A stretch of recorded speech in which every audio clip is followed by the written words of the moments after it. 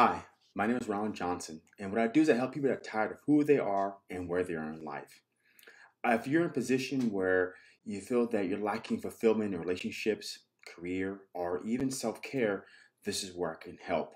I'm pretty much a mindful coach, and I help people live life better than what they're living right now. So today's topic is overcoming shame around sexual desires.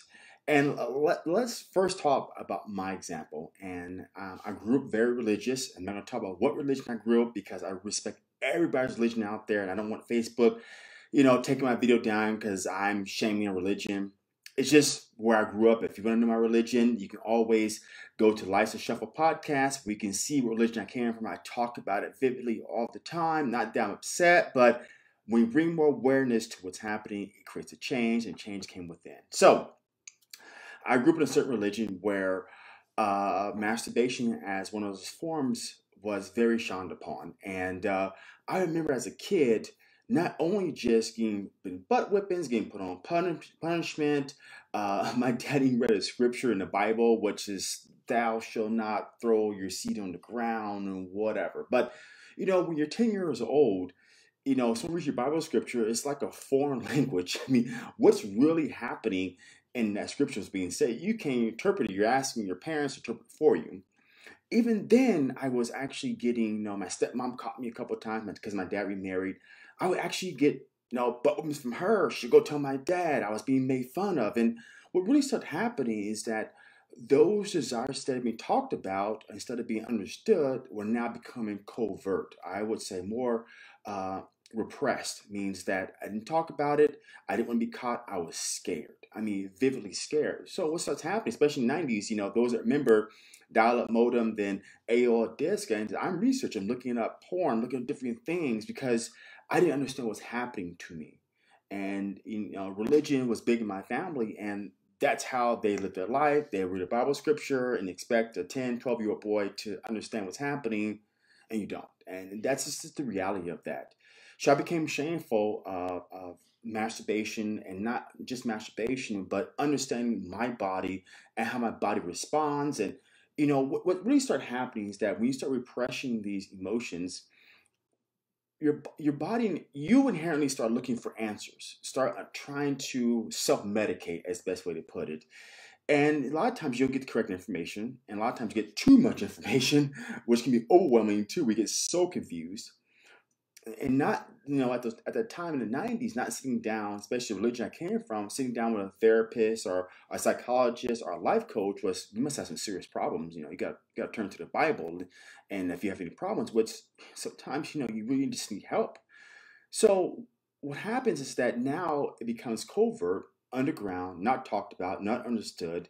And what starts happening is that that's how I start realizing my relationship with women was derived from sex. The better sex there was, the more I thought they cared about me. The better sex there was, the more I thought about showing love. Because here the idea is now is that how our love languages are different from person to person. So how I receive love and how I give love was through connection, touch, sex, and all this other stuff. Because I was not understood, and like I said before, you're a kid trying to find out what's going on in your body.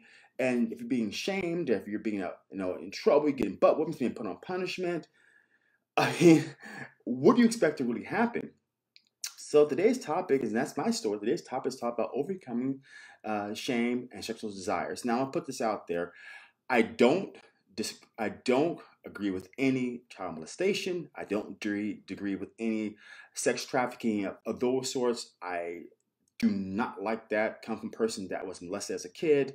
I will not condone this kind of behavior. So this is not about, hey, I desire to be with someone of a minor or I'm in sex trafficking. It's more about understanding you and I, as we're consenting adults, that can understand how to navigate these feelings, or why should I be shamed? In the religion I grew up in, the shame was that if you're homosexual, it's a shame. Well, what if you just love other men and that's okay? So the point being is that the way to overcome shame is you got to think about the point in your life where you were a kid, especially a kid, because now I did some more research, and those that don't understand, NLP stands for Neuro Linguistic Programming, is there's a period in life between 0 to 7 where you were given programming. My program was religion in this case, where I was shamed about masturbation. But there's a programming that was given to you at a certain point in your life where what you were doing sexually, be it that you like same sex, or be it start liking women, or you have these certain desires, were shamed upon.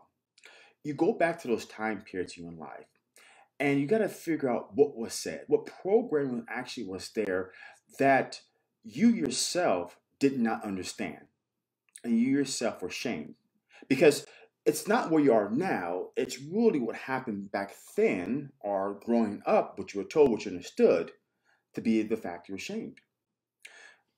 So go back, find out where it was, especially in childhood, what were feelings coming up? Why was it ashamed? And ask yourself, is what I'm doing really shameful? Is what I'm doing really hurting other people? Is what I'm doing really just who I am? Again, I don't condone any child molestation, sex trafficking. This is talking about two consenting adults, or just the fact you want to receive love a different way. And that's totally okay. So as I went back to my childhood and I realized the program I was receiving, I became very shameful of that. And by understanding now, wait a minute here, it was religion that was telling me it was wrong.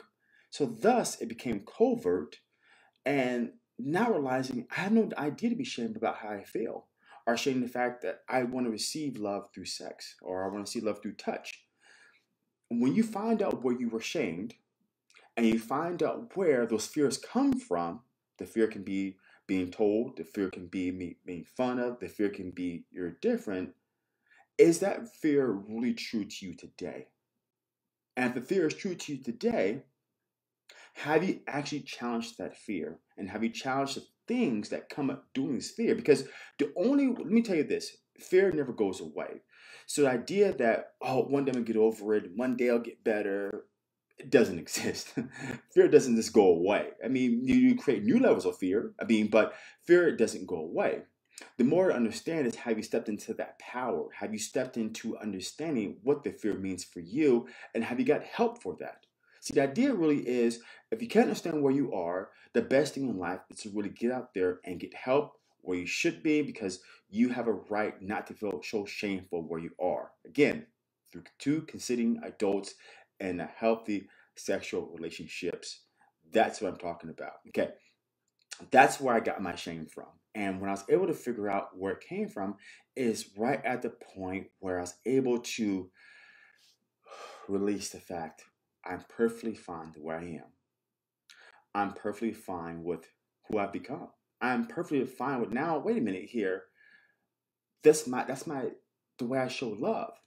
And when you can step into the fact that you're perfectly fine where you are, you're nothing to be ashamed about, is when you then progress forward and getting better understanding about yourself. So I don't want to make the video too long, but I hope you guys get an idea about shaming, where it comes from, and how to overcome it. And the major thing is really get help. If you're facing these issues, you're misunderstanding, it came from somewhere as being a child. So this is where you can actually get better understanding of yourself.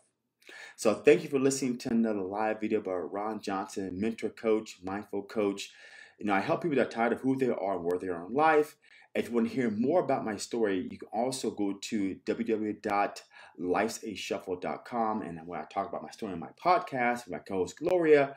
But if you guys need help, you can also find me on www.ronbusinesscoaching.com, because I feel you have a right to be empowered, you have a right to feel better, and all the power inside you. Thanks for listening.